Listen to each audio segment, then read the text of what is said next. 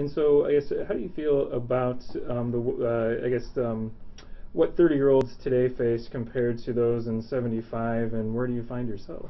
You know, I know that a lot of my peers in my age group has kind of mounted an incredible amount of student loan debt, and that has really kind of shaped what has been the process for owning a home, starting a family. You know, there's finding themselves, you know, behind the eight ball on that more often than not. I am probably one of the lucky ones in that I have been able to buy a home, you know, start a family, and kind of eliminate my student loan debt. And why is that? You know, I just think some of it's luck, some of it's planning, but, you know, just when I graduated college, I, you know, came out with the attitude that I wanted to eliminate my debt as soon as possible. So there, no new car or anything like that. I'm still driving around in my '98 Honda, and, you know, just that was my goal. Some other people, you know, of our age group don't have that goal necessarily. They've got other things that they want to do. But I was lucky in that I was focused on driving down my student loan debt, and so that's kind of opened up some of the other things I'm able to do as a result of having that knocked out and having some other money that can go towards starting a family, buying a house. Yeah. And I guess, what's your reaction to these numbers, to these trends, you know, where 1 in 3 30-year-olds today, you know, is married, has a home, is not in school, is, you know, living on their own? You know, I'm almost surprised it's that high. You know, with the student debt crisis, you know, that we're currently facing, I think we need to figure out a way to kind of eliminate some of those loans, and you know, whether it's use of a trade school but that's, you know, we've got to do something, because this is, you know, the American dream is owning a home, starting a family, and we're pushing it off 10 years just because of student loan debt. And it's frustrating to see that you can see it's happening, and it's almost like it's, instead of changing, it's happened more rapidly. And I think that's something we definitely need to get a stranglehold on. Yeah, I think back in 1975, less technology, less things getting in the way. It was a simpler time. I think now that technology has caused a lot of, and also increased expenses, has brought a whole new level of stress, yeah, into our lives, and also maybe delayed having a family and kids and that sort of thing.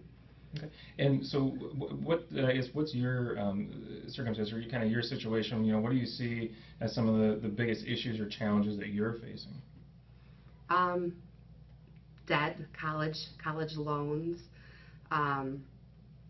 Just, you know, I just take care of myself, and I still think that it's hard to do that in today's society. You know, working quite a bit, and just being available. Yeah, it's just a harder. Mm-hmm. It's not as simple as it used to be. Yeah. Mm-hmm. Yeah. So again, single, not married, renting instead of owning. Can you talk a little bit about maybe some of the decision making that went into that, or some of the pressures that you face in those regards? Yeah.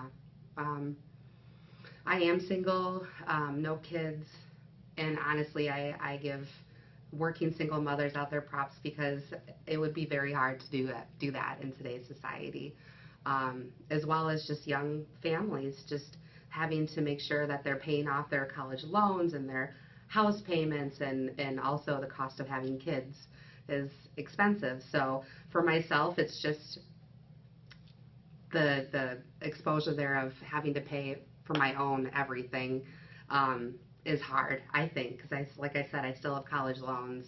I am renting instead of owning. I have car payments. You know, it's an expensive time that we live in. And so, what I guess are your kind of initial thoughts, or maybe you know, what do you see as the takeaway from some of the differences between what 30-year-olds today are facing compared to what they faced in 1975? Well, I would say that it is much more difficult to graduate from college without debt. That would be the biggest thing. And the job opportunities that are available for college students now, I believe, it's a difficult task for individuals to graduate and then get a job immediately with an income that can pay for not only their college debt, but also if they want to purchase a home, or if they want to rent, or they want to be independent.